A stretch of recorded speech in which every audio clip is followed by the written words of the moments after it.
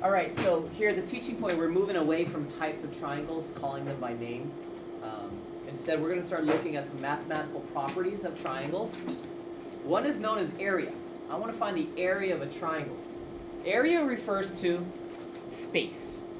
So how much space is inside of a triangle can be found by multiplying three numbers. 1/2, the base, which is what the triangle sits on, times the height, the tallness of a triangle. I want to do a little exploration as to where this 1/2 came from. Allow me to explain that. Let me first pull up here a square. I'm going to pull up a square, or a four-sided shape, because a lot of you guys know this about area. In order to figure out the area of this square, what would I do? I multiply. If I multiply 5 times 5, I get all the space inside. 5 times 5 is 25. True dat?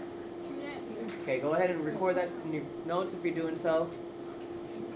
And just keep that as a thing in your memory, because I'm going to delete it right here.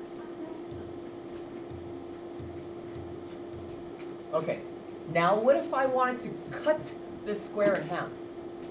Not this way. No.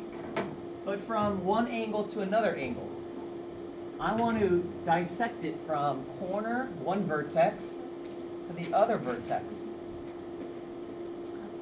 You see what I did? Yeah. Now, what shape do I have? A triangle. And if I want to know the space inside this triangle, it's related to what you saw before. It's related to the square. How much of the square is this triangle? 1/2. Half of it.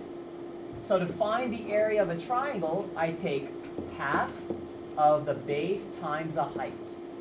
And I'm going to abbreviate B and H for base height. Now you know where that 1/2 came from.